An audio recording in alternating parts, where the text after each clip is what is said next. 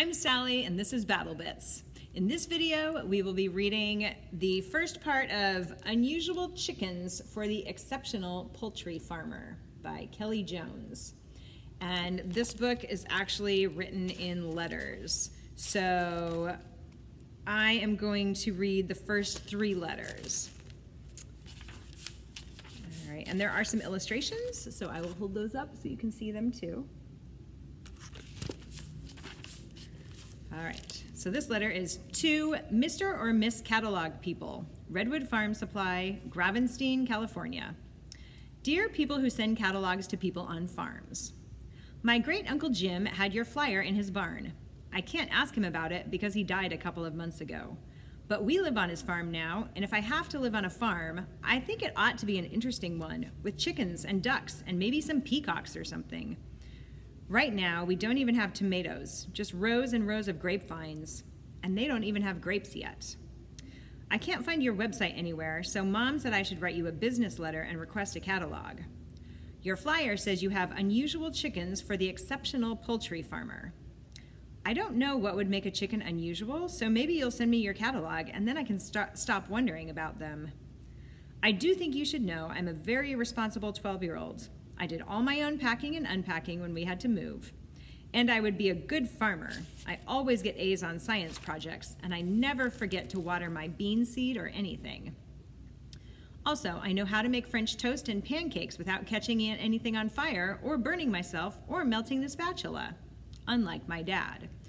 So you can see it would be handy to have chickens and a cow and whatever flour comes from. They would need to be cheap though. We haven't got much money. Thank you for considering my request. I look forward to hearing from you at your earliest opportunity. I think Mom must have found me some old letter format because no one talks like this. If I did this wrong, it isn't my fault. Sincerely, Sophie Brown. There's Sophie. Letter number 2, June 4th, 2014. To Mariposa Garcia Gonzalez, Heaven. Querida abuelita, I know you're dead and I don't believe in zombies, so you don't need to write back or anything. I just wanted to write to someone, kind of like a diary, only what does a diary care what I think?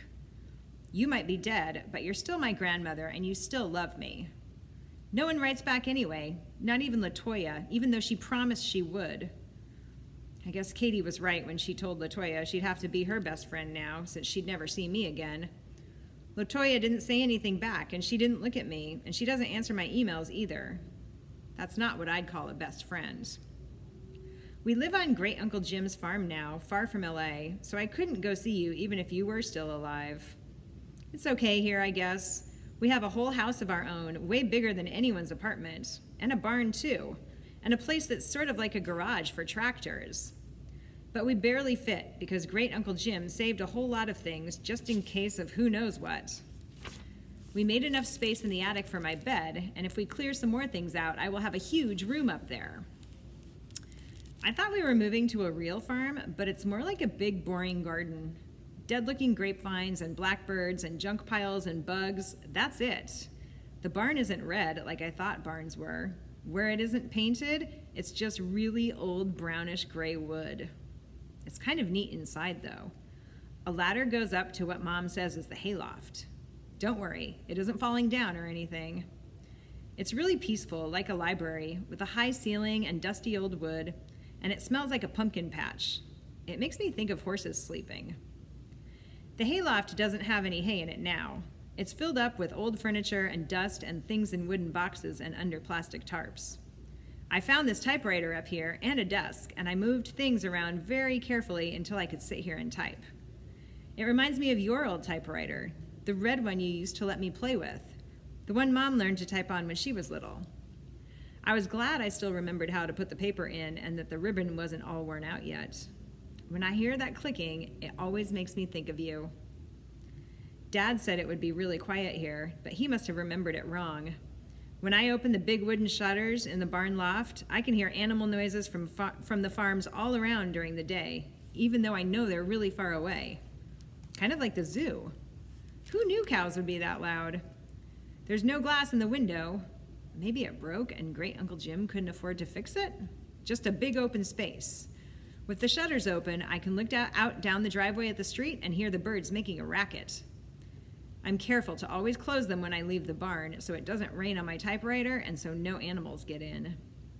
A couple of times today, I thought I saw something black run behind a junk pile really fast. A sort of medium-sized something, like a cat, but as fast as a fast car. Just a black streak, really. When I told Dad, he said maybe it was a raccoon. Mom rolled her eyes and said she's never seen a super speedy raccoon. I miss LA. There aren't any people around here, especially no brown people, except Gregory, our mailman. I like Gregory. He reminds me of Mr. Hightower, my teacher last year. They don't really look alike, but they're both tall black guys, and when they smile at you, it makes you feel like you did a great job on your science project or your letter or whatever, even if you didn't win a prize. I wish there were more people like Gregory here. Dad fits in fine, but Mom and I don't. I thought Mom didn't care where she lived as long as she had her computer and printer and me and Dad, since she's always begs everyone to leave her alone so she can write. At least when she's on deadline, and she's always on deadline since Dad lost his job. But Sunday afternoon, when all my aunts and cousins and everyone except us would be heading to Tio Fernando's to cook and eat even more and then dance it all off, I saw her in the hallway, just staring at Great Uncle Jim's really ancient phone. She looked sad. I miss you a lot, Abuelita. I miss everyone. Te quiero, Sofisita. And letter number 3, dated June 9th, 2014. To Mr. or Miss Catalog People, Redwood Farm Supply, Gravenstein, California. Dear people who apparently don't send catalogs to people on farms. Mom always says it's a bad idea to tell people what you think when you're angry. But I bet I'm going to be angry for a long time, so I don't see any point in waiting. Maybe you think I'm just a kid with no money, whose parents probably won't let her have chickens anyway. Maybe you think sending me a catalog would be a waste of paper. But I know my letter got to you because Gregory, who delivers our mail, said he would take it to your farm, even though there was no street number on the flyer or anything, and that was the way some farms worked. Gregory is not the kind of person who would get that wrong. He's got his whole sleet and snow and rain commitment, and he takes that stuff seriously. Gregory has never, ever been late with our mail. Maybe if you had sent me a catalog, I could have started working on getting my parents to agree to some chickens. I'm good at planning ahead. Don't you ever worry that kids might not grow up to be farmers anymore? Or that even if they do, they won't buy your special chickens because you won't even write back? Maybe you should think about planning ahead too. Sincerely, Sophie Brown. Here are some pictures. And that is the beginning of Unusual Chickens for the Exceptional Poultry Farmer. Thank you for listening today, and I will see you next time.